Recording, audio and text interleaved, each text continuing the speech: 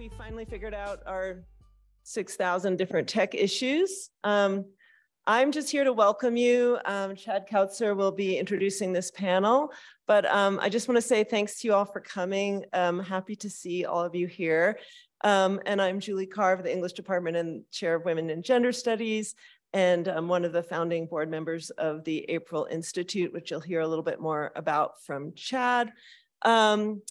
So I just also want to thank the English Department, the Department of History and of Geography for support, for financial support, and the Center for Humanities and Arts and the President's Fund for the Humanities. So we've had 4 events this year. This is our last one for the year, and these different units supported us in those 4. So thanks to them for that. So Chad Kautzer will, as I said, introduce this today's panel. Chad Kautzer is a professor of philosophy at Lehigh University. He's the author of Radical Philosophy, a fantastic book out with Routledge, and he is also one of the founding board members of the April Institute for Anti-Fascist Research and Education, and is my very good friend, and I welcome him to stand up.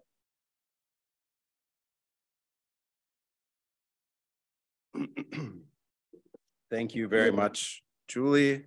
Thanks for everyone for coming. Thanks for the tech people for helping us set up the live stream. Greetings to, looking at the camera back there, those joining us remotely. We really appreciate it. If you hear children during this event, those are my children. They have joined us too. Let me first thank Julie Carr, the amazing Julie Carr. She's incredible, and she made this event possible. And this is the fourth event that we've organized here and that Julie has spearheaded on Boulder's campus or with Boulder people, because 2 of them were online. Great events, and we really appreciate all the work that she's done. Julie is an inspirational poet, writer, errant. She's an author and a builder of worlds in word and deed.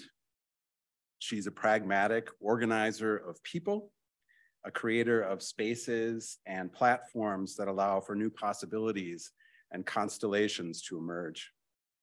And although the threats that we face today can be overwhelming if you really let yourself feel them, as Julie does, she keeps pushing through and holds the ground and keeps building through it all. And for that, we deeply appreciate her and all the work that she does. Actually, next month, we're going to be hosting Julie in New York for a talk through the April Institute. It's going to be about her forthcoming book, Mud, Blood and Ghosts, Populism, Eugenics, and Spiritualism in the American West. And we're also going to be shooting a short documentary film about Julie and this book. And it's going to include some sites in New York that are relevant to the history of eugenics and proto-fascist thinking. We're very excited about that. The April Institute, which is a sponsor of this event tonight, is a research and education nonprofit. It's based in New York. Our goal is to tell the stories of the history of anti-fascist resistance, make people aware of the history of fascist movements and tendencies in the US, and to build resources for people to use to learn about those, to be inspired by the anti-fascist histories, and to make those changes that need to be made today. We're building digital exhibitions, teaching resources. We're working on publications, a pamphlet series. We're very excited. I'm getting a little ahead of myself, but our first speaker is also with the April Institute, Anna, and she's going to launch a podcast very soon on fascism and anti-fascism in America. And we're very, very excited about that. So I encourage you, if you're interested in checking out what we've done so far, if you're interested in getting involved with us to do things in the future, check out our website, aprilinstitute.org. Reach out to any of the speakers, reach out to Julie, reach out to myself. Okay. Oh, and I should say, I mentioned that we're building digital exhibitions. One of the first exhibitions we're going to develop is on the Hands Off Ethiopia campaign, which is the topic of today's discussion. We're very excited. We're going to rely on the work of the speakers here today, their expertise, and so look for that in the future as well. Okay, with that, let me start introducing the speakers in the order that they'll be presenting today. So Anna Duensing is a historian and postdoctoral fellow at the Carter G. Woodson Institute for African American and Africana Studies at the University of Virginia. She received her PhD in history and African American studies from Yale University in 2022. Anna is a historian of the US and the world, specializing in transnational African American history, Black radicalism, and the evolving global politics of white supremacy and right-wing extremism across the 20th century. She is currently working on her first book manuscript, tentatively entitled Fascism is Already Here, Civil Rights and the Making of a Black Anti-Fascist Tradition. In addition to her scholarship, Anna has a deep commitment to public humanities, work that includes researching and teaching immigration history at the Lower East Side Tenement Museum in New York. Fantastic place. If you haven't been there, I recommend you go. Mining histories of gun violence and the origins of the National Rifle Association with a moving image artist at the Park Avenue Armory in New York. And more recently, helping to develop anti-fascist education programs through the April Institute. And as I mentioned, she'll be developing this podcast very soon. Joseph Fronczak is our second presenter. He's an associate research scholar in the history department at Princeton University. His book, Everything is Possible, Anti-Fascism and the Left in the Age of Fascism, was just released by Yale University Press. It's still warm, and I'm making my way through it, and it's brilliant. It explains how anti-fascism became a global political cause in the mid-1930s and explores how the anti-fascist left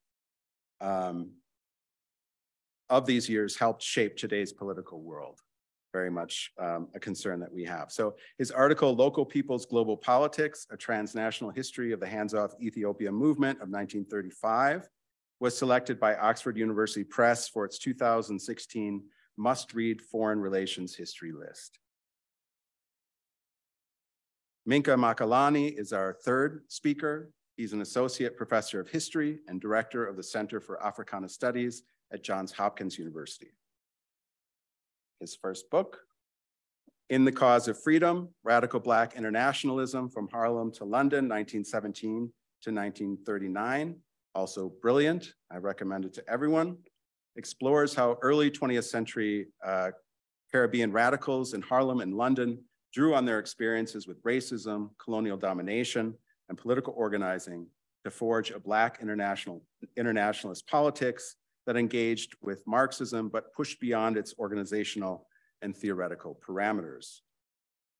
He is currently working on two book projects, one about C.L.R. James and his return to Trinidad, and the other a collection of essays on how diverse modes of Black intellectual production offer the possibility of moving beyond established theoretical frames and practices. Okay, one word about format before I turn it over to Anna, who will be our first speaker, and she's joining us remotely. We thought each of us, or each of the presenters, those in person would come up to the podium and speak for 5 to 10 minutes. And after all the presenters are finished, we are encouraging them to have a discussion amongst themselves for 15 plus minutes, ask each other questions, make connections between presentations, and then we'll open it up for Q&A to the general audience, okay? And with that, I want to welcome Anna Duensing. Are you there? Yes. Welcome, Anna. Hello. Can you all hear me? Yes, amazing. Okay, cool. Well, thank you. Thank you so much for being here. It was not my first choice to be zooming in this sort of big brother-like fashion. But I have learned my lesson for the second time now about traveling multi-leg journeys out of a regional airport in Central Virginia on a windy day. So before I go into my comments, I want to also offer my gratitude to Julie Carr and everyone else on the ground who made this event possible, and I'm also grateful to my fellow co-organizers at the April Institute. And I do really also want to say I am so excited to be in conversation with Minkah Makalani and Joe Fronczak. I do mean it when I say both of your books are literally on my desk. You've got Joe's here, and Dr. Makalani, yours is at my office. But I just because both of their body of scholarship has been indispensable to me in developing my own work, and this really feels, yeah, I'm so excited. So I thought, as a way to open up the conversation and knowing a little bit about what my co-presenters are going to speak to at the start, that I would open with two unifying ideas that really drive my research, which in turn shape my perspective, both as a historian thinking about the past, as well as an activist, deeply committed to naming and organizing against the fascist threat in the present. And so the first organizing idea, the first motivation for my work is about the Black anti-fascist tradition, right? Which is in my work, right, as a scholar, as a historian of the United States, I approach that as a Black radical internationalist political tradition rooted in the United States, though there are many other iterations around the world across many different eras. But I approach the Black anti-fascist tradition essentially as a sensitive, highly influential, always evolving, and deeply multifaceted political phenomenon that spans the 20th century and courses up into our present moment. We can track it in the form of Black radical thought, grassroots organizing, armed self-defense, mutual aid, solidarity building, and other diverse efforts to dismantle the racist and capitalist white world order and to dream and build the world anew. And for me, a focus on a Black anti-fascist tradition invites us to think about anti-fascism as one thread among many, anti-fascism as a unifying force, as something bound up with anti-racist, anti-capitalist, and anti-colonial struggle. And I think most important in this conversation, especially to think about an anti-fascist perspective, both in theory and practice, that is committed to formulating fascism beyond the geographic and temporal bounds of interwar Europe. So that's the kind of first unifying idea. The second one really follows that, which says, by taking Black anti-fascist politics seriously, by studying it closely in all its richness, in its many manifestations, really dating back the past 100 years from this present moment, we open up an abundance of really studied and sophisticated and deeply serious answers to the question of fascism in the United States, past and present.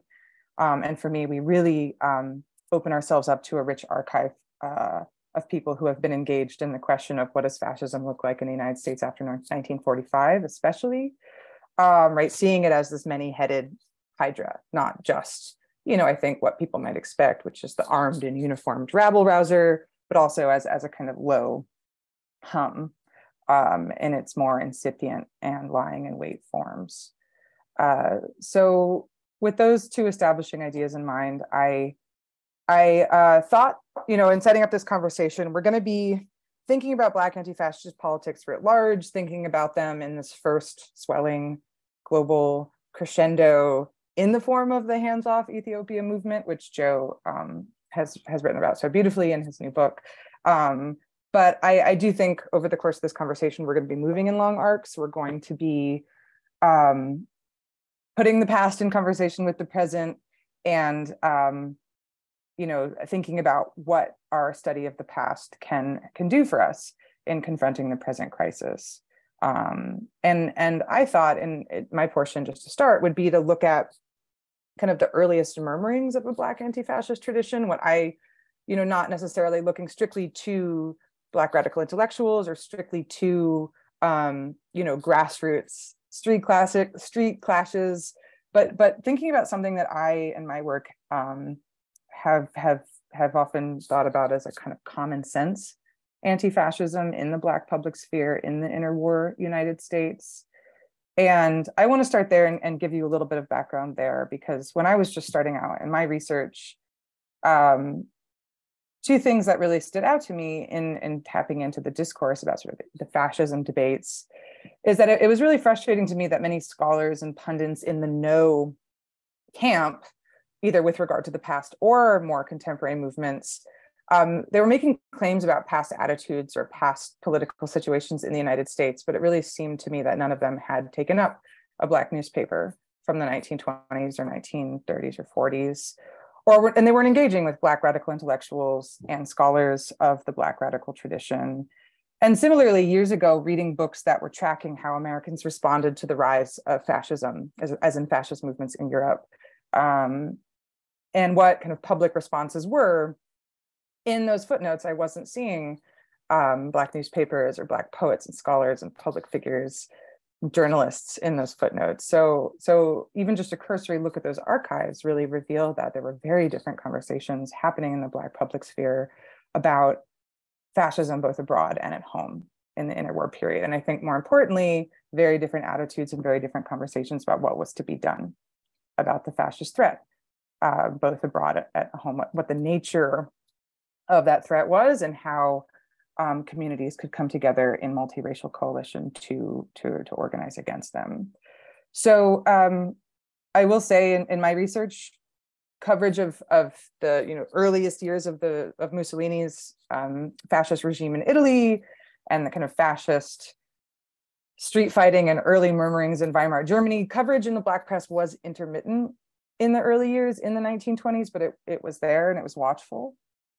But what is really clear is that the journalists and intellectuals writing in Black newspapers in the United States really from the beginning were deeply aware of a grammar of race and nation undergirding fascism. And you see even in the weeks before Mussolini's march on Rome in 1922 that Black newspapers are comparing his movement to the Ku Klux Klan in the United States. And to give you a few more examples, more specific ones, in 1927, there's a Jamaican American journalist and scholar named J.A. Rogers who's writing in the Baltimore Afro-American. And let me pull up the quote. So he's writing in the newspaper about, he's reflecting on Reconstruction, the tumult and the violence and the kind of erosion of democracy characteristic of the Reconstruction years in the United States. But he's writing about that as his last report out of Milan as a foreign correspondent. And he notes what his sources are telling him. So he's hearing in Italy mounting accounts of assassinations, whippings, maiming, the invasion of homes, mass arrests, the raiding and burning of newspaper offices. And he writes, "No newspaper is permitted to print any hostile opinion. Labor is not permitted to go on strike. The death sentence has been revived. Jazz is not permitted." And the paper ran his article under the headline, "Fascism Like Ku Klux." And then the following year, another journalist also covering news from Italy says, Il Duce joins the Klan. And this is a quote that I think is really key here. The journalist wrote, "Like a true Klansman, he thinks that this earth belongs to the white race and is shocked at the presumption of those of darker hue that they have a future in the world." And I think that quote is so key because, right, all these references to the Klan, right, the Klan looming large, the Klan of the 1920s, this robust, massive, sprawling, oftentimes very elite, while also populist organization, right, very representative of mainstream American attitudes in the 1920s, very represented, many people in power, lawmakers, judges, police in the Klan, right? The Klan is the main point of the comparison often, right? And in some respects, we can think of the Klan as something ostensibly unique to the American political landscape. And yet this moment, right, that he thinks the earth belongs to the white race and is shocked at the presumption of those of darker hue that they have a future in the world, right? So reference to this maybe uniquely American thing, but this writer is also thinking about the world, right? Also thinking about the way white power politics course through the earth, the way the violence of the Klan is related to, deeper histories of European and Euro-American racial colonial violence, right? And that's all just contained within a few lines in a small, foreign affairs column. Just a few more quotes to sort of bring us up to the 1930s then. The Baltimore Afro-American in 1930, covering the major gains that the Nazi Party had in federal elections in Germany. And they warned that, quote, Germany's Ku Klux Klan was now the second strongest political party in the country. And the article offered this really bleak analysis of what that meant for Germany, for the world, and specifically also for the Black diaspora, and observed to its readers that they should look at the world situation facing their Jewish neighbors and tighten their belts for the long struggle ahead. And then, moving forward, 1932, Adolf Hitler has a failed presidential bid, and the Chicago Defender observed, that they observed this growing power, right, and says that the Nazi Party surely studied the same book as the Klan, just going under a different name. And they actually declared Hitler to be, quote, the Vardaman of Europe. And they define that as someone who's against everything Jewish and Black. And that is a reference to former Mississippi Governor and Senator James K. Vardaman, who in his reign once vowed to lynch every Black resident of his state if it would be in the service of preserving white supremacy. And then finally, in March 1933, as Hitler is rapidly consolidating his power, you see the same analogies unfold. In this case, right, a Black scholar and columnist named Kelly Miller notes that the Klan model, again, is being used in Germany, which he defined as appeal to patriotism reinforced by the dynamics of hate. And he also argues that, right, what's happened is that Hitler started as this fringe rabble rouser, but is now achieving dictatorial power. And he says essentially, like countless Klan leaders, his platform appeals to everyday Germans, even if he himself packages his ideas in fanatical passion and pageantry. And the last quote I'll leave you with before I'll show you a few political cartoons from this era. For Miller, right, Miller and other students of what's happening abroad, other major voices in the Black press, continue again to this grammar of race and nation as what's the connective tissue between what's happening in a place like Germany or Italy and what's happening in the United States. And Miller concludes, the sinister insurgence of race passion exemplified in the Hitler movement should cause minorities in all parts of the globe to indulge in some long distance thinking. And just because the visual archive of this era is also so rich, I will briefly show you some political cartoons from these same newspapers across the same era. So first April 1933, just a few months after Hitler's come to power and is rapidly consolidating his power. And you see him, right, depicted as another Klansman. And then I think also increasingly, in addition to the image of the Klansman, the Black press also really takes up other sometimes specific and sometimes abstracted images of sort of law and order, whether it is the police, the Jim Crow judge, the sheriff, what have you. And I think more to worry about is also key, right? That this isn't necessarily a sort of distinct movement. The rise of fascism signifies a kind of mounting problem within the threats already apparent within the Jim Crow United States. And then just as a way to transition to Joe's comments, two more panels that ran in the New York Amsterdam News in 1935. On the right is, I won't get too into this one, but this is from a noted Black radical political cartoonist named Ollie Harrington, who's making a jab at white communist organizers coming up to Harlem. But on the left, you'll see the headline, right? Italy-Ethiopia war, clouds loom. And the woman reading observes, right, at least it's clear why Italy insists on going to war with Ethiopia. Mussolini is still angry because Joe Louis beat Primo Carnera. a noted Black American boxer, noted Italian boxer, in a fight that I believe happened in New York, if I remember correctly. But this is a framework I'll sort of pass on to Joe then, right? That the local and the global are really converging within just one small panel in one issue of one newspaper. And with that, I think I'd love to turn it over to Joe to get us into the emergence and specifics of the movement itself. Thank you all so much.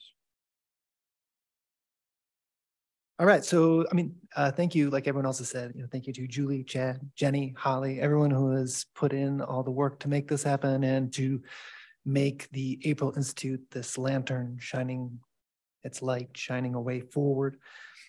All right, so with these initial comments here, I decided I should just lay out a pretty basic sense of the historic nuts and bolts of Hands Off Ethiopia. I'm a social historian at heart, and so I think specifics really are the place to ground ourselves and to launch from there, to build from. Anna's speech already brought us around up to Hands Off Ethiopia, and then from what I understand, Minkah is going to have us launch from it. So this is almost like I'm going to give you like the internal history of Hands Off Ethiopia. This is also, I think, they're asking us to dream with our eyes open and to with our eyes open, what nightmares we see. I'm giving us something much more simple. I think of this as I'm giving you basically like the bass solo here in the song, which I know is everybody's favorite part of a song. But so think of this as the bass solo, and I'll turn it over to, I guess, Minkah, that makes you the saxophonist, which, yeah, I thought so. There we go. All right, so at the end of 1934, there was a skirmish between Ethiopian and Italian forces at an oasis called Wall. Benito Mussolini, the fascist dictator of Italy, used this as a pretext to begin mobilizing for war. He wanted to invade, colonize Ethiopia, an independent African nation. And so then many months later, for all this talk about Mussolini getting the trains run on time, he didn't actually do anything all that competently, but nonetheless, by October 1935, fascist Italy had invaded Ethiopia, begun a war, and pretty soon begun a brutal occupation. So Hands Off Ethiopia, the movement went on after October 1935, but the movement, by the time that the war began, the movement was already very much a global thing. People were already mobilizing throughout 1935 on a really epic scale.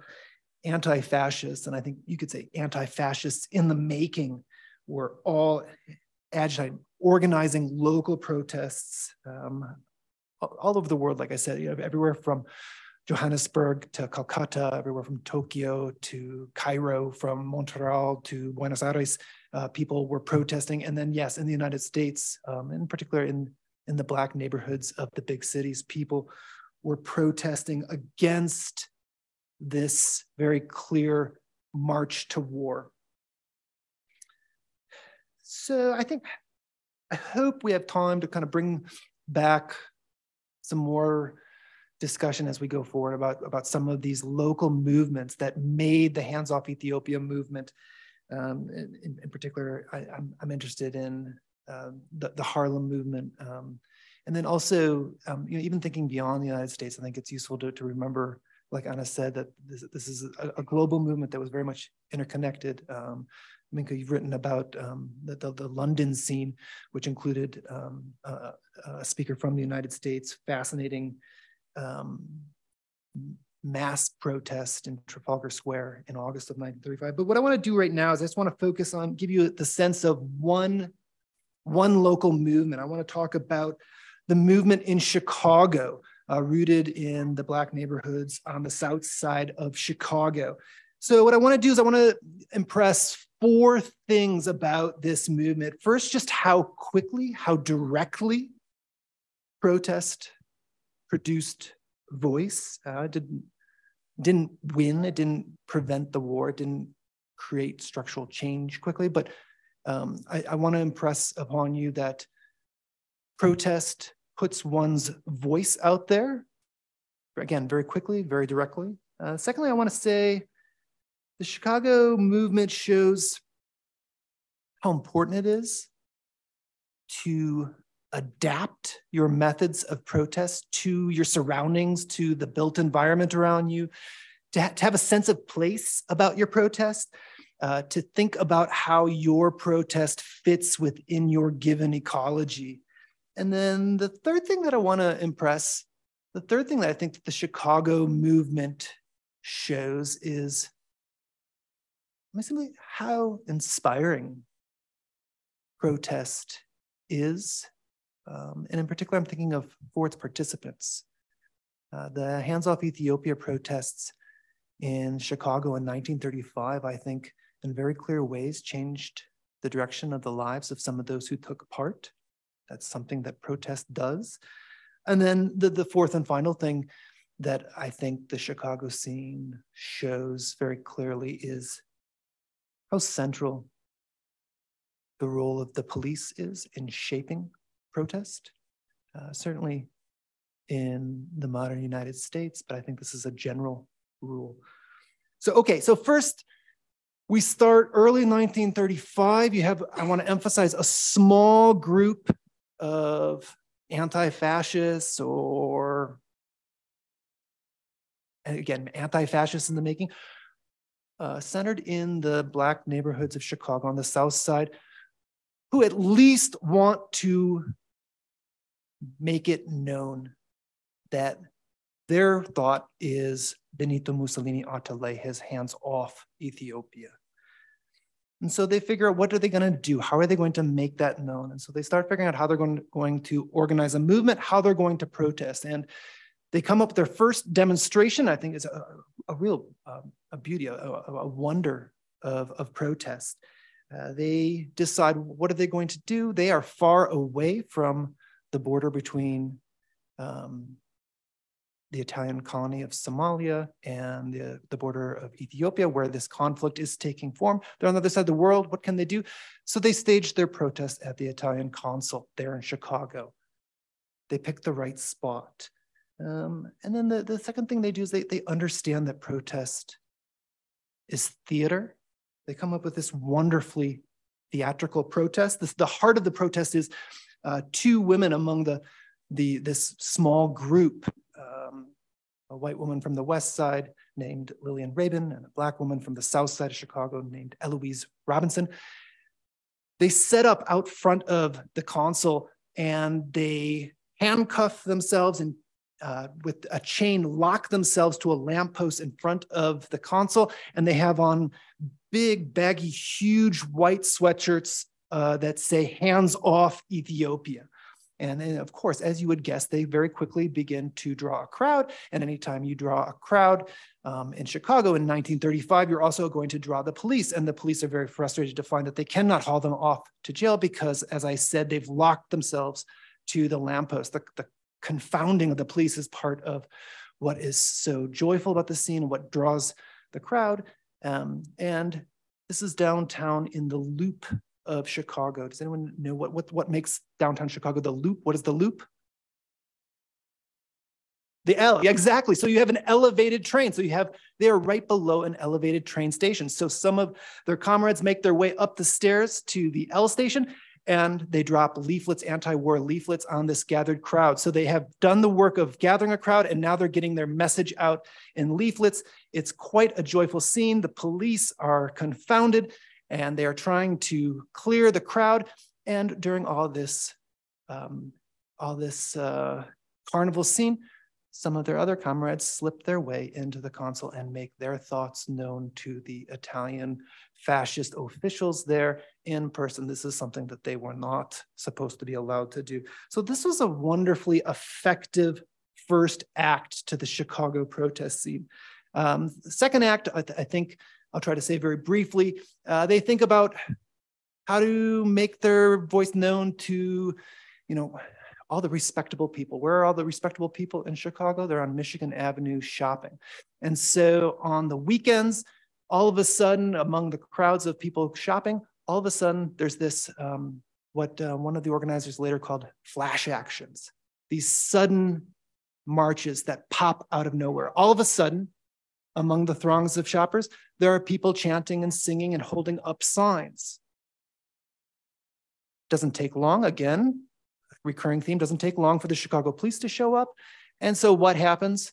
People drop their signs and the march disappears, just like that.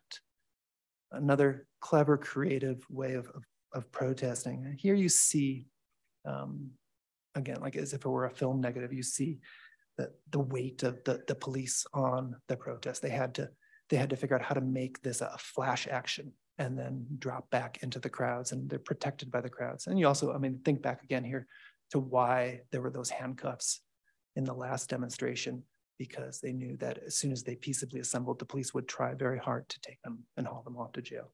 Okay, so then the last thing I'll say is just the biggest protest of Chicago during 1935.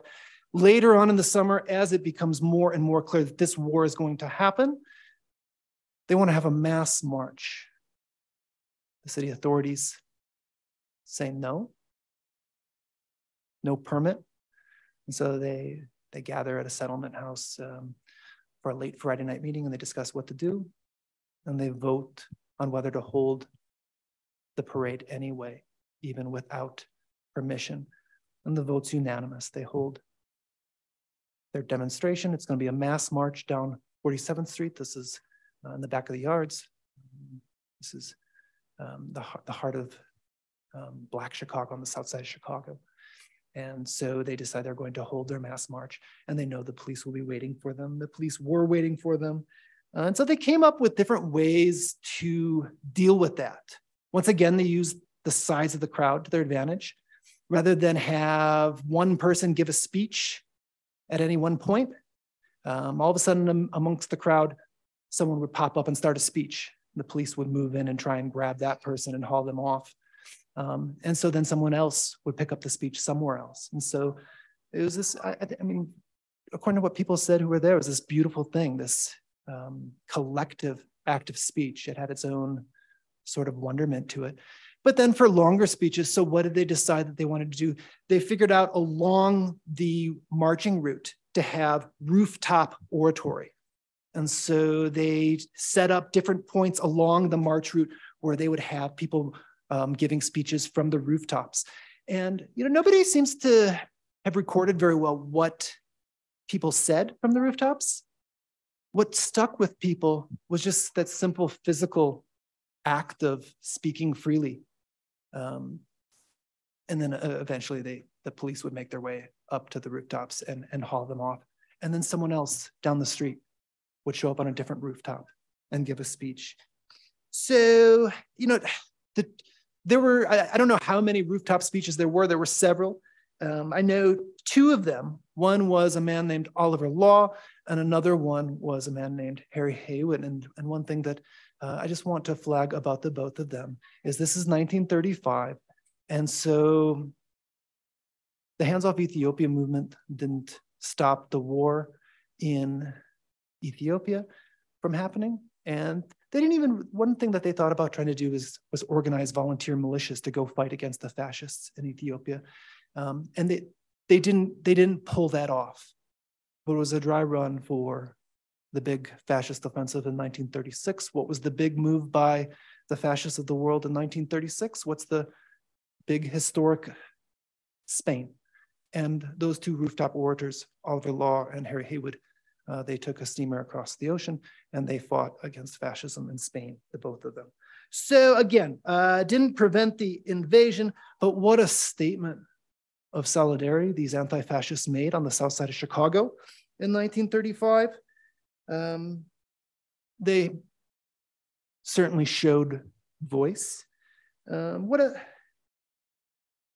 forceful statement, in part because, as I've tried to say, they paid attention to their built environment. They adapted their protest to their surroundings. They paid very careful attention to the sense of place, whether it be the rooftops of 47th Street or the L station above the Italian consul down in the Loop on Wells Street. And then, third, like I said, yes, from these quick little impressionistic stories that I've told, you see the weight of the police in shaping protest. And two things to take from that. Yeah, the police are going to show up and try to stop that protest, but also notice how people played with that. And they made that part of the theater of their protest.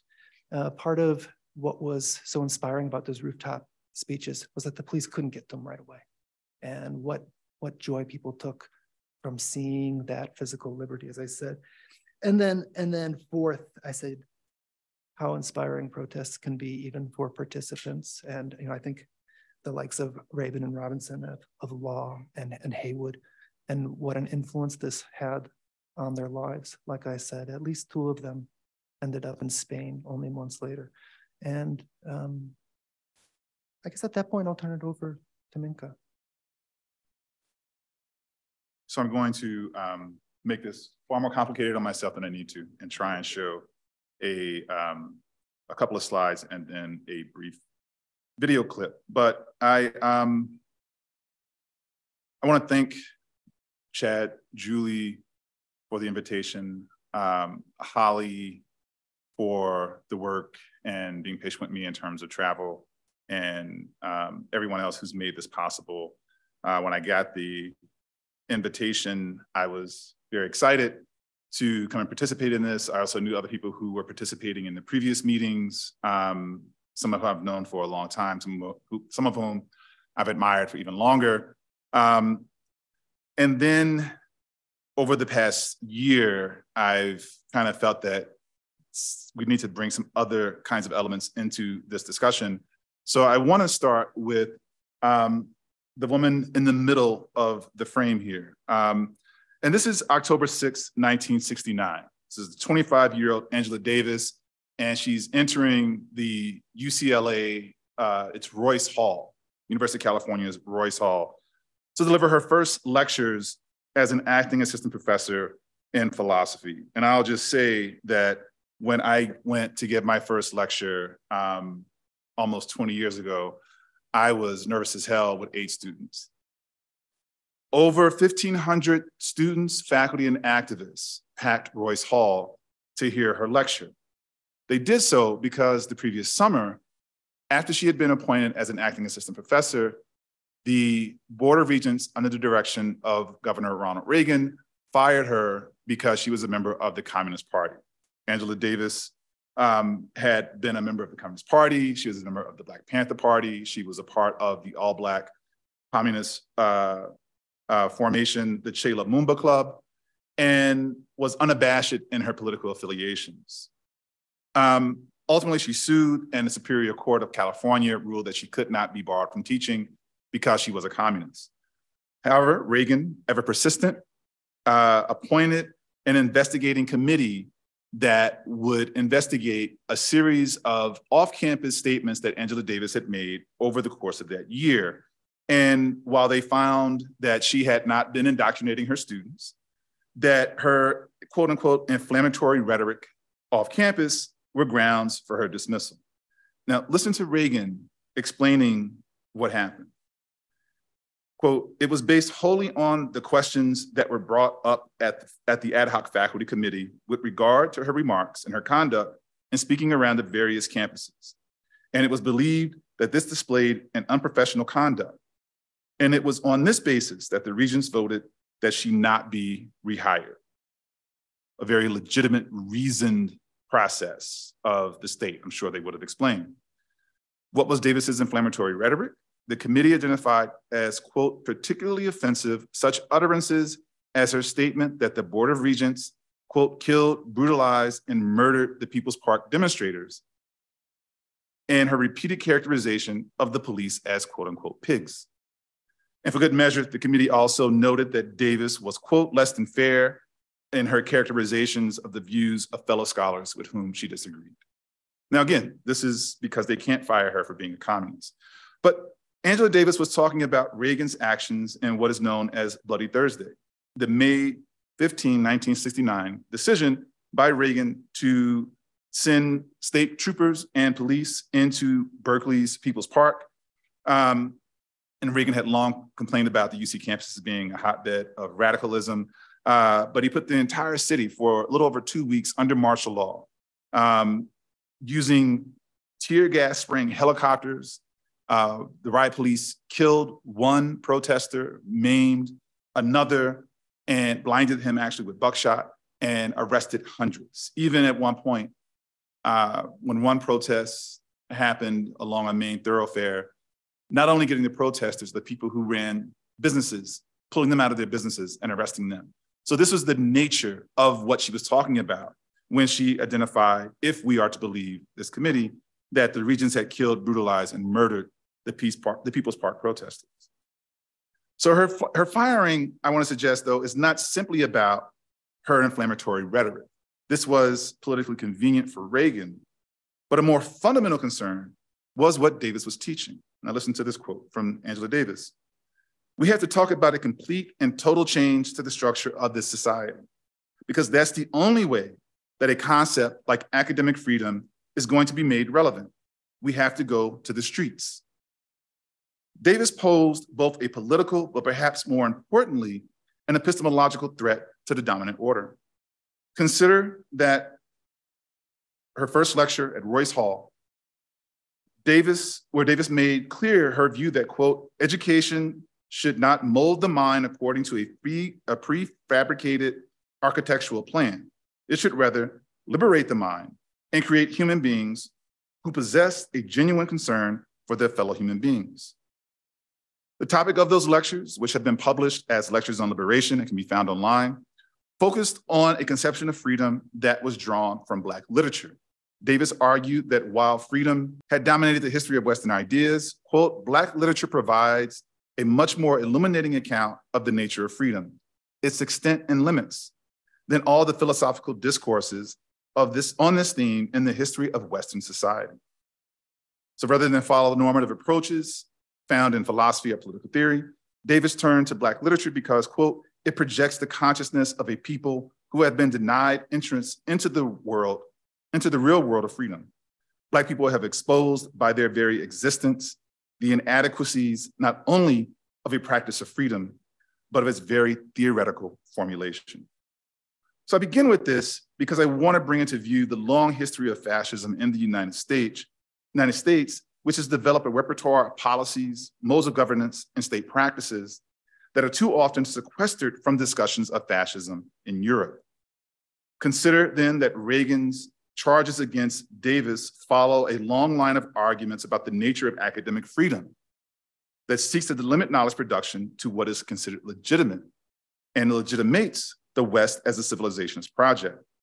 It is this much longer project that we see today culminating in attacks on critical race theory, and most dynamically in Ron DeSantis's attacks on Black studies, women and gender studies. Note that his proposal would ban any major or minor in women and gender studies, or any ideas or modes of instruction or knowledge production that calls into question the guiding assumption that freedom is the unique province of the West. And I think it's also not coincidental, it's not unimportant that Reagan is attacking Angela Davis and DeSantis is focused in, as well as Mark Ruffo, have focused in on those ideas that have been developed by Black radical women. Kimberly Crenshaw, critical race theory, not just, but pioneered, intersectionality, et cetera. And so you see the same thing going on. And just for point of emphasis, the Board of Regents didn't fire an administrator at University of California, Irvine, who was brought up in the same meeting in the summer of 1970, where they fired Angela Davis. And this person had been a member of the Students for Democratic Society, was considered a radical, and the president of UC Irvine wanted him fired, but he wasn't. And just so happens, totally accidental, that he was white, right? It's also not important that in 1983, Reagan sent in troops to invade and occupy Grenada, under the premise that it was a destabilized government and that it threatened the region. And so you see in these actions, both forecasting a bit of Ron DeSantis, but also echoing, particularly in Grenada, Thomas Jefferson's sense of the US as an empire of liberty. This is Jefferson, quote, "We shall add to the empire of liberty an extensive and fertile country, thereby converting dangerous enemies into valuable friends." And this idea of the United States as this beacon of democracy that, as Wilson put it, must go into World War I to defend, to make the world safe for democracy. And one Black veteran who you can find this quote in Chad Williams's work, Torchbearers of Democracy, makes this really pithy point. We fought to make the world safe for democracy. Now we seek to make democracy safe for Negroes. And I think this captures an element in Black political thought that has a long-standing analysis of the link between Western practices of democracy and fascism. Consider the 1927 statement by Richard B. Moore, a Barbadian radical who was a member of the African Blood Brotherhood and one of the earliest Black communists in the world. And this is in Brussels at the International Congress Against Colonial Oppression and Imperialism, where he insists that, quote, "The fight against imperialism is first of all an incessant struggle against imperialistic ideology, which includes, quote, fascism, the Ku Klux Klan, chauvinism, and the doctrine of the supremacy of the white race." Put differently, as Cedric Robinson argues, Black political thought has long broken, sorry, I'm just trying to keep track of time, has long broken with Western historiography's attempt to render fascism a, quote, negation of the Western Geist, to insist instead on fascism as a logic of the West, much like working class Black protests to the 1935 Italian invasion of Ethiopia, both in the US, the Caribbean, South Africa. You had people like Padmore who would put the point that Italy was part of a long history of European exploitation of African peoples and lands, and of, quote, white nations joining hands and assigning parts of Africa to whichever one stands most in need of colonies. And he's referencing here the 1885 Berlin Conference, where Europe carved up Africa for various European powers. Or take C.L.R. James's 1947 statement that, quote, "Only a shallow empiricism can fail to see that such monstrous societies as Stalinist Russia and fascist Germany are not the product of a national peculiarity or system, i.e. Germany or communist Russia, but a part and parcel of our civilization. In assessing the degeneration and decay of Western civilization, I do not separate East from West, fascism from democracy." Now, I want to play, and I understand I'm moving really quickly, but I want to play this clip from a film called Camp de Terroir. This is by a Senegalese filmmaker named Osman Sembène. He has a really good catalog, but this is a very compelling movie about the decommissioning of French West African troops following World War II. And there is an exchange between the character on the left, Sergeant Giatta, and a figure of white liberal French enlightenment. And this is where Giatta is talking about a massacre in his home village, Ifak, and how he draws a connection between the French and the Nazis. Quoi ça? Votre costume de tirailleur alors que vous allez être démobilisé d'ici quelques jours? Parce que nous ne sommes pas des citoyens français, nous sommes des sujets français. Et pourquoi vous n'avez pas pris la nationalité française? Vous êtes instruit, non? La nationalité française? Non merci. Je reste africain et je garde mon instruction. Vous avez toujours l'intention de poursuivre vos études en France? Oui.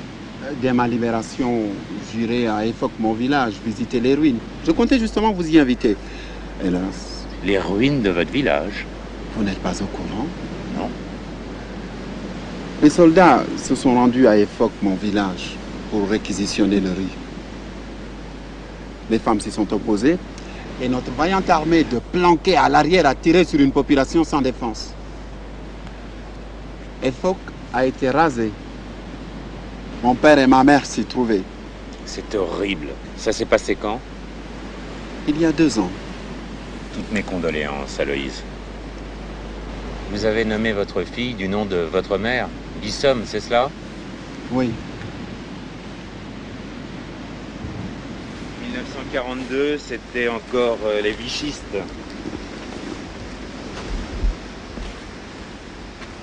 Les temps changent, les mentalités également. Vous avez suivi la conférence de Brazzaville? Il me sera difficile d'oublier. Voyez-vous, je fais un parallèle entre Efok et Oradour-sur-Glane. Ah, vous ne pouvez pas faire une telle comparaison.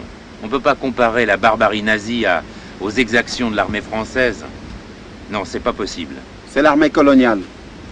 Même mentalité. Les officiers qui en 1940 ont refusé le ralliement des forces de l'AOF aux forces françaises libres et qui ont fusillé des Sénégalais ralliés à ces forces sont les mêmes officiers qui sont à présent aux côtés du chef de la France libre et contrôlent les colonies.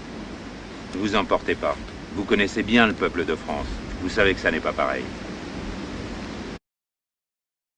You can't compare Nazi barbarism with the excesses of our army. Now in this, I think Sembène is really citing Aimé Césaire's point in Discourse on Colonialism, that the real problem that the West had with Hitler is not the crime against man as such, but that Hitler had unleashed on Europeans, on Europe, on white men, the crimes that had been enacted against Middle Easterns, Indians, and Africans. And he uses language that I won't use out of respect for everyone. But to bring this back around to Angela Davis and DeSantis and how I want to look at this history of Black anti-fascism in the current period. When the Unite the Right rally happened in Charlottesville and Heather Hoyer was killed, in the middle of the night that weekend, the university president at the University of Texas at Austin moved to have Confederate statuary removed from the quad, something that students have been asking for a while. And it wasn't like Black people hadn't been killed or threatened for a while and making these demands. But I think Césaire's point and the point that Giata is getting at is well taken here. And I think DeSantis reflects a response not too different from that. And that is a response not merely to uprisings of BLM from at least 2012 or 2014 to 2020 and the global currency of that, but also the currency and popularity of calls to defund and abolish the police following the murder of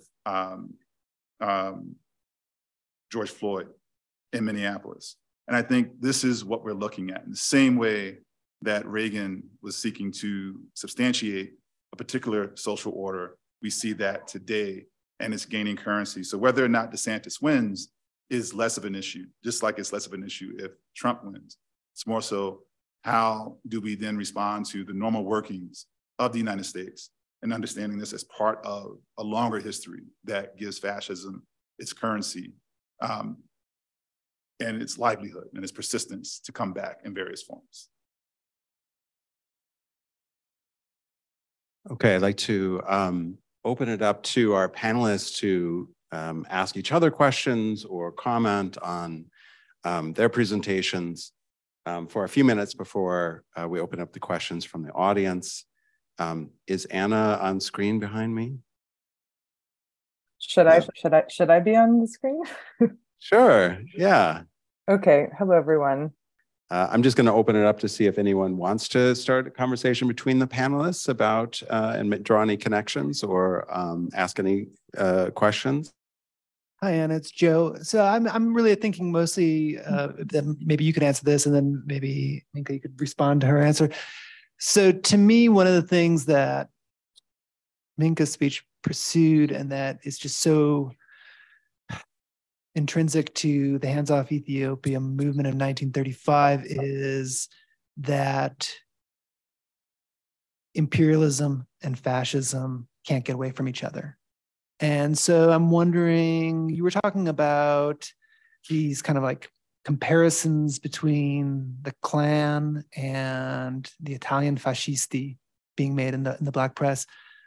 I'm wondering, like, is it only when you get to the Hands Off Ethiopia movement that people are saying that imperialism can't be understood as just simply empire anymore, but that this is fascist aggression, or did people already figure that out before 1935? I guess in simplest terms, my hunch is that it predates it, right? And that there's a murmuring and there's an analysis that predates this sort of grassroots global movement, which then also gives the movement a sort of additional heft. I mean, the first again, I feel like I've sort of taken up the role here tonight of occupying the archival headlines. And one of the things that's so key is that for the Black press in the United States, for instance, in the lead up to the Italian invasion of Ethiopia, the first connection that they're making is the US invasion and occupation of Haiti, right, which ran from 1915 to 1934, and was actively covered in the Black press for the duration. And right, it's the other free Black nation on earth at that time. And so the connection is glaring. Even like the images of it are similar. And you can just see, right, all of these like threads and connections being made in the press. But I know that this was also, I mean, I think Césaire's characterization of fascism as sort of the ravages of empire carried out on the European continent, right, is one of the most sort of robust and clear-eyed and full-throated expressions of that. But I know Padmore was writing about that too, sort of in the early 1930s, and notably, right, Padmore was working for the Communist International in Hamburg when the Nazis came to power and was deported by the Nazi government, right? So I mean, so I think both of you really spoke. I think that these global connections are so key, but I just have been struck in my research by how quickly the kind of racial imperial connection is so clear from the beginning. And of course, I think Hands Off Ethiopia is a big tipping point. I think also once the Nazi government starts to expand and annex neighboring countries, and certainly with the onset of the war, the sort of arguments about, I mean, in the Black press, you also see a lot of invocation of the American settler colonial project across the continent and the dispossession and genocide of native populations as a point of comparison too. But I think the common, it all comes down to an argument of shared roots, right? I think across the kind of left liberal political perspective you see in the Black press, you don't always see the kind of full articulation of a fusion of an anti-imperial, anti-colonial, and anti-fascist struggle. But the analogy flows really readily. And it often, the shared argument, especially within this sort of common sense anti-fascist politics, is a sense of shared roots and a kind of, in Black public discourse, a kind of obviousness that Mussolini and the regimes of Mussolini and Hitler are both learning from European and American racial colonial precedents. And then also, what I think is really striking is the Black press sort of really actively observes that it does seem that the Nazi regime is drawing on American jurisprudence. And I think what's really key is scholarship has taken up these arguments in the last 20 years, right? There was a big turn about 25 years ago in German history, sort of thinking about Hitler's imperial ambitions, but right, that Black journalists and thinkers are writing about this 100 years ago is really key.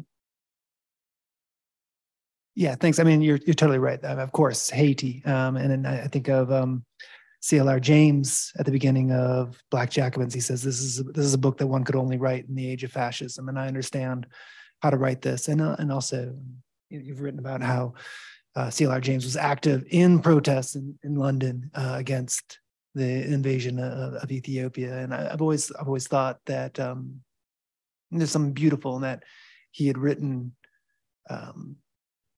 wonderful works of history about his home country, Trinidad and Tobago, before he took part in this transnational movement. And then after he took part in this huge world-spanning protest movement with questions of empire and fascism, that's when he wrote this big splashing masterpiece. But I don't know if you want to. Right, and I just will, to wrap it up really quickly, right, it matters so much that in addition to sort of Black American writers, that some of the kind of forefathers of Black anti-fascist thought are British colonial subjects, right? Whether it's James, whether it's Padmore, whether it's Claudia Jones, right? So are already bringing a kind of anti-imperialist critique to anti-fascist analysis just from the very beginning. Yeah, and I would just add to that there is, throughout the 19-teens, particularly after you have the US occupation of Haiti, and then a year later, the occupation of the Dominican Republic. And at this time, the Dominican Republic was clearly understood as a Black nation. And then you have World War I and Wilson's 14 points of why the US is entering the war and what the goals are, which become the foundation for the League of Nations.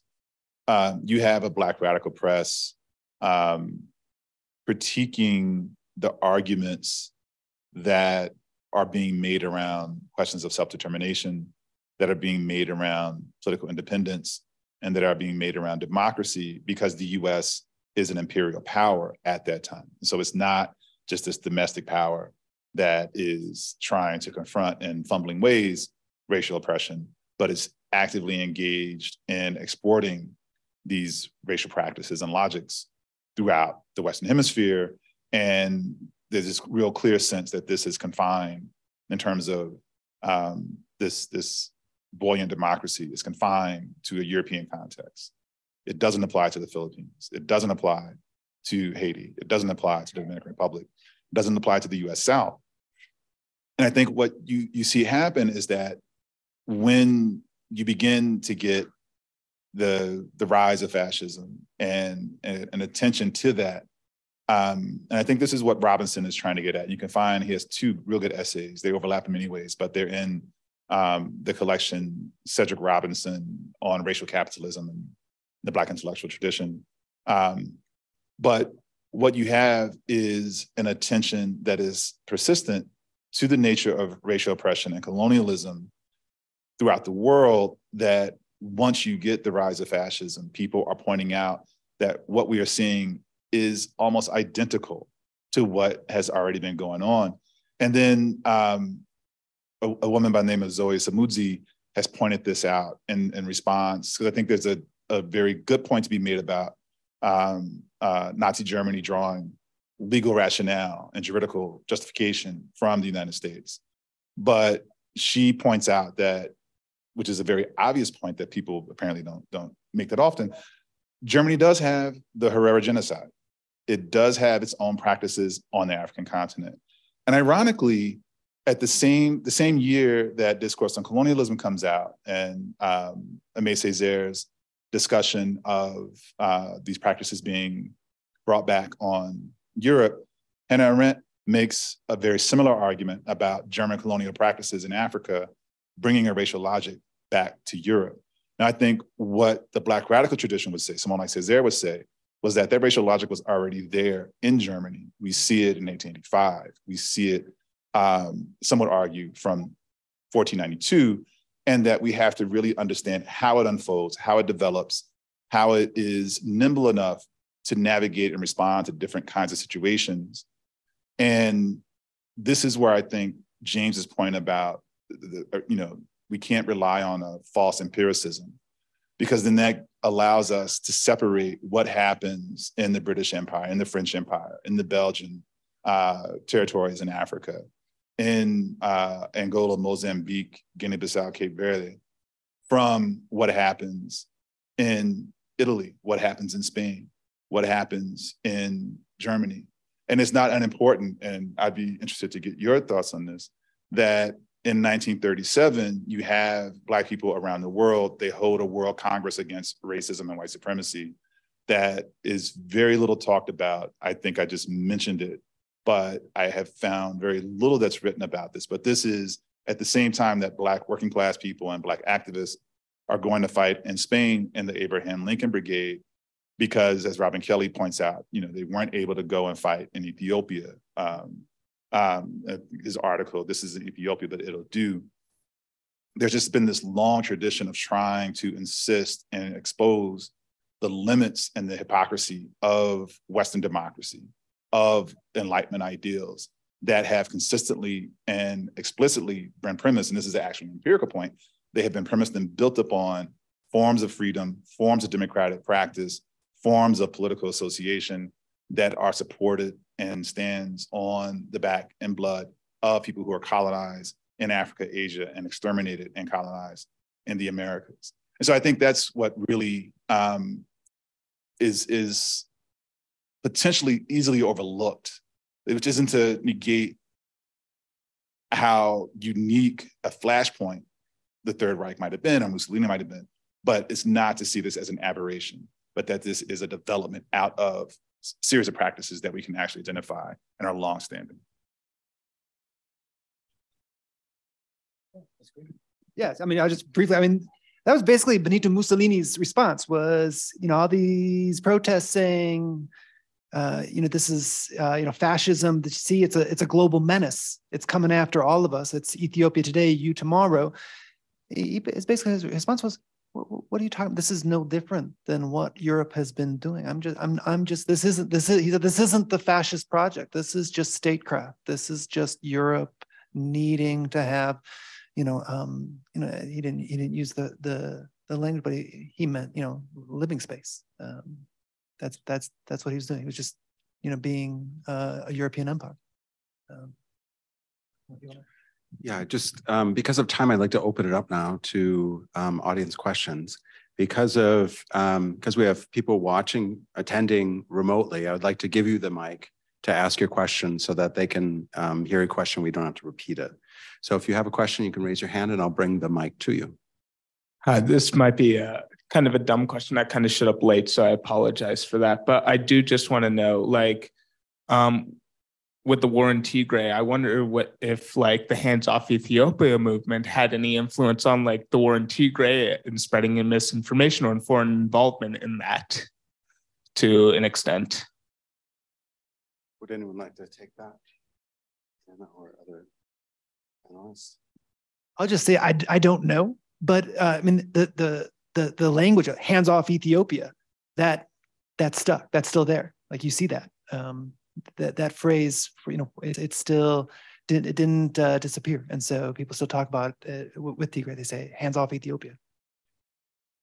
Yeah, but also just say that, and Majid Mengiste has two really good novels about Ethiopia, both around 1970, but with the Italian occupation, and so in that you see kind of a novelistic presentation of criticisms of the Ethiopian crown.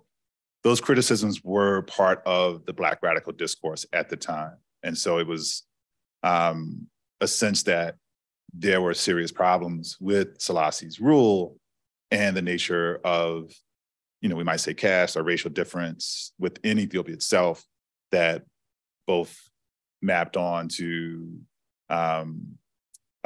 distinction between what is now Eritrea, or I don't know if that extends back that far, but so there were criticisms at the time of the nature of Ethiopian society and politics, but that they refused to let that influence or tamp down their criticism of Italy. Whether that carries forward, honestly, I wouldn't know either, I have to say. I had a question about how you would consider fascism in the United States, given that fascism obviously affects different groups of people differently. Couldn't you maintain that the United States has always been a fascist state for the indigenous, Black, and otherwise marginalized people? And couldn't you make parallels between the idea of living space and the ideas of manifest destiny in the Louisiana Purchase? And I wonder what you would say in relation to that about race as a colonial construct. If I understood the first part of your question, you were asking about fascism and kind of the longstanding experiences of indigenous and Black people, or did I misunderstand that part of the question? That's it? Yeah, so I think, well, part of what I might say as myself, not just looking at what has been said by Black radical thinkers, is that we should be careful to talk about fascism as such existing transhistorically, because at the point when we say that this experience is a fascist experience writ large, we kind of lose an analytical precision and ability to kind of highlight what exactly we're talking about at different times. I think in terms of the arguments that were being made, it isn't so much that there's fascism writ large, at least the point that I'm trying to draw out. It's more so that what we think about as Western democracy and freedom, the things that fascism are seen to be a detour from, a break from, or a rupture from, so that Germany isn't seen as a product of democratic practice. It's seen as an aberration or a break from that. I think there's a point to be made there, but at the same time, we have to deal with what are the actual practices, mechanisms, and rationales at given historical points in time that help us understand, say, the extermination of indigenous peoples, the enslavement of African peoples, the indentureship of Asians coming in the late 19th century to both the US and the Caribbean, right? That isn't to say that how people are responding to Ethiopia and then the kinds of arguments that gives us and the kinds of ways that they're trying to understand what's happening in the 1930s and 40s, and then how the US has existed, how the West has existed, so Britain and France, et cetera, isn't important. But I do think that there has to be, in terms of how we look back at it now, we do have to have that precision at the same time that we're talking about how people are refusing a clear moral, ethical, political distinction between fascism as an ideology and Enlightenment. Because at that point, then if you ally that, then I think you're getting to your very point that how do you understand freedom? How do you understand Enlightenment ideals in the context in which they emerge, which is colonialism? And in that sense, I think there's a way to understand race as a colonial logic, but there are also ways that we might think about, and this is where I'm drawing on Cedric Robinson explicitly, what we understand as race and how it functions. Depending on how we understand that, we can see that as something that's an issue of a much longer process than just the period of colonialism that we are thinking about. So that 1492 might be a breaking point and give us a distinct form, but that it may not necessarily be the simple explanatory moment of race then is a product of imperialist or capitalist actions, that it actually is something that's much more endemic to the structures of Western thought. And Anna, I can't see you, so you'll have to just speak up. Yeah, I can say something on that too, because I do find, right, in sort of opening up the archives of this world of I mean, I struggle sometimes narratively to describe the kind of newspapers I was sharing at the outset, because sometimes the writer is working in pure analogy, right? Sometimes they do just want to draw a connection as a means of provoking the federal government to understand what they're going through, right? The argument of so many Black Americans during the 30s and 40s was, well, why does our country feel the need to mobilize a large-scale total war against this enemy abroad when what the enemy abroad is doing looks a lot like what they're doing to us back home, right? So sometimes it's this moment of there is an analogy involved, but then what I become really interested in is when you start to draw the direct lines, right? And I feel like in my work, I'm interested in mapping those direct connections, mapping actual human encounters, seeing how many clicks away you can get between a comparison and an actual something a little bit messier. I think I hesitate though when I open it up, because I do sometimes find people say, well, could we say this is fascist? Could we say this is fascist? And I think an anxiety about that slippery slope is what drives a lot of people to want to just not engage in this conversation at all. And as a historian, right, I think I was initially struck by just the saturation of this language in the archives. And what I think is the rise, sort of global domination and sort of military collapse of fascism that happens in the 20s, 30s, and 40s, but mostly between 33 and 43. That opens up in Black anti-fascist discourse a new way to talk about exactly what Minkah was saying, right? That to challenge the idea that fascism is some monstrous other, right? To challenge the idea that fascism is a break, is an aberration, is some kind of exceptional nightmare scenario, but rather, right, is more like a doppelganger, right? Or is more like a kind of odd bedfellow to democracy, right? Which often in the context of the United States then served to argue against the reality that there was a democracy in the United States at all. So I think, right, if we're to understand, right, the act in this moment, I think it often comes down to the 30s and 40s opening up a moment in the United States led by Black radical thinkers, but also everyday people, to really challenge the demarcation line between fascism and democracy. And this is an argument I'm learning from Cedric Robinson as well as Paul Gilroy, but to just develop a kind of vigilance about the instability and porousness between so-called liberal democracy and so-called fascism, right? And Paul Gilroy says, right, especially what happens after 1945, when, right, there's no fascist regimes anymore, right? Is there's an impulse in the Black radical tradition to adopt a vigilance about where one form of violent politics begins and the other ends, essentially before it's too late. Okay, thank you. We'll take this question and it'll be our last.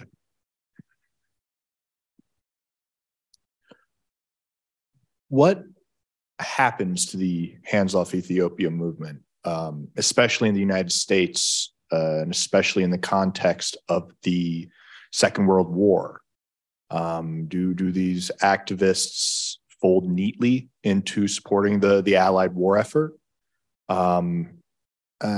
That's what I'm interested in. I would like to know how what are the contours of that support, especially with the previous pre-war considerations and connections between fascist states and liberal democracies. How comfortably do these activists then, a decade later, fall into? Do they join the armies? Do they support this war effort? Anyone want to volunteer to start that one? Joe. Yeah, I mean, so a lot of them do, but a lot of them are also dead. A lot of them already died in Spain. But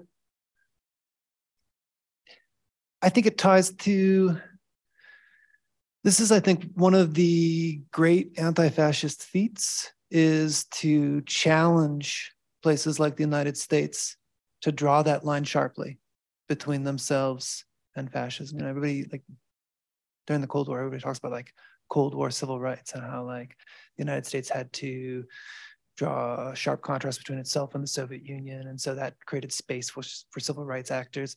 But like that dynamic started already with World War II, with trying to draw that sharp contrast between the Allies and the fascist powers. And so, you know, I mean, you see this in the moment, like the American right. You know, FDR saying like, we are fighting for democracy against fascism. And this is like the origins of the right saying like, oh, we're not a democracy. Don't call the United States a democracy. It's wrong to call the United States a democracy. They don't like that maneuver, but that talk comes out of this moment because the United States is pushed to make itself the antithesis to fascism, like you said, to like create, this is like the invention of that way of thinking of fascism as this great outlier, this thing that isn't part of the broader history of modernity. And so I think they push the United States to make that, and people are interested in that. And so people are interested, and then they're interested in pushing that forward, even in the post-war. One of the things that I've read Anna's dissertation, one of the things that amazes me about it is that she makes clear that Robert F. Williams, who's a civil rights worker in North Carolina, he's most prominent in the late 50s into the 60s, that he was a real, very serious, sincere anti-fascist. And that he got that in this earlier moment. And he was a soldier in the US Army during World War II. And he took seriously this rhetoric of the United States as an anti-fascist army. And they were interested in making the United States live up to that standard. So I think they were interested in pursuing what you're talking about, and they were interested in making it happen. They knew that it's not like they said, oh, well, there's that poster that says the United States is anti-fascist, and so I will go enlist. But no, that they're like, this is a moment of possibility, and I'm going to seize that. You know, just add that one of the things that is unique about the post-World War II moment is that you have a decided shift in Black public discourse away from kind of, you know, to use Du Bois's closed ranks, 1919 or whenever it was, around World War I, you know, let's serve and demonstrate our fitness to the nation. But there's a much more decided critique of the US state that issues out of that. Now it takes various different forms, but when you look at what people are saying that we're talking about in the 30s and then the 40s, and then you look at the language that you get in the civil rights movement. So, you know, it's people are understanding that they're arguing for rights of citizenship, et cetera, but they're calling for freedom, let freedom ring, freedom now, so forth and so on. And then this then gives way to Black power, which is this much more fundamental challenge to the very structures of the society, how it is both economically, socially, politically structured. And this, I think, is what Angela Davis is kind of distilling in that notion that we have to talk about the structures of the society. When we talk about academic freedom, how do we change the way that we train people to think and be good human beings? So I think it's a number of ways that it plays out. And then, you know, again, there's always this back and forth. So what is the response in terms of not merely the Cold War, but McCarthyism and the disciplining and exacting price from so many Black radicals in particular. Not only C.L.R. James, well, that's before, it's after 55, Claudia Jones, then Paul Robeson, W.B. Du Bois, and then you have these much more, you know, you can look at really the 1960s up to now as this kind of pushback against that radical current that begins with the Hands Off Ethiopia and with World War II. Because I think part of what happens in this period is that by and large people, the Black public sphere rejects the idea that we're going to demonstrate our way into freedom and into equality. And so they have to be much more strident demands. Again, Chad Williams' work kind of focuses on World War I, but I think he's the person, at least that I know of, who would probably best be suited to talk about what that looks like and how that plays out in the series of wars and conflicts that Black people get drawn into and drafted into following World War II, excuse me. Anna, would you like the last word since Joe cited your dissertation? Yeah, I mean, I'll just to say, you know, I think that there's been so much wonderful scholarship in recent years that have argued that we really need to look to the 30s and 40s to understand the full arc of the civil rights movement. And I think we're describing the sort of broad grassroots movement. Hands Off Ethiopia was a sort of sprawling thing that united all of these different individual organizations that in their sort of other iterations were working on civil rights, labor rights issues, you know, housing reform, all sorts of things. But there's a lot of complexity and heterogeneity within that. So I think for many people, for many Black Americans, you know, the very nature that the United States was fighting against the fascists opened up space for there to be a kind of mainstream resonance of what was otherwise a kind of radical anti-fascist tradition.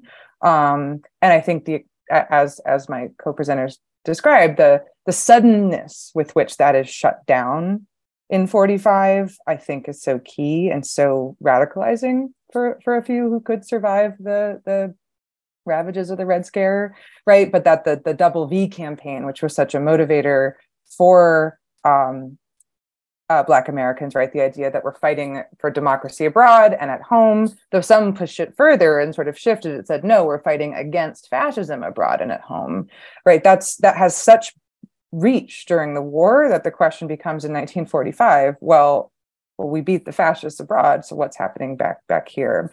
But I will also say there were radical anti-fascist pacifists who refused to fight in a Jim Crow army.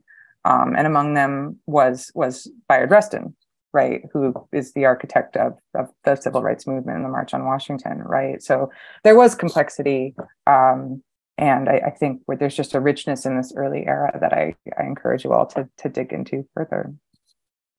Just very briefly, what Anna said made me think. So one of the things that comes out of this conversation is just how much some of the great Black scholarship of the last decades has come from people who are thinking seriously about the Hands Off Ethiopia moment.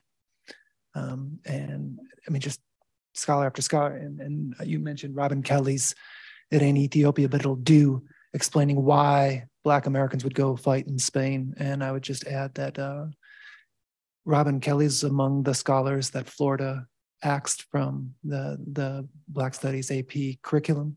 And you don't have to think that DeSantis is a fascist to recognize that this anti-fascist tradition of thought is inconvenient for him. And it's a problem for people like them. And they're trying to, erase it. Thank you. And with that, I want to thank our panelists. I want to thank our audience, both remote and in person. Shout out to Ashley Lawrence Sanders, who's been a part of past events and is with us here today. Thank you to Julie. Thanks to the tech people for making this happen. Please stick around and ask questions if you have time. So thank you very much and have a good evening.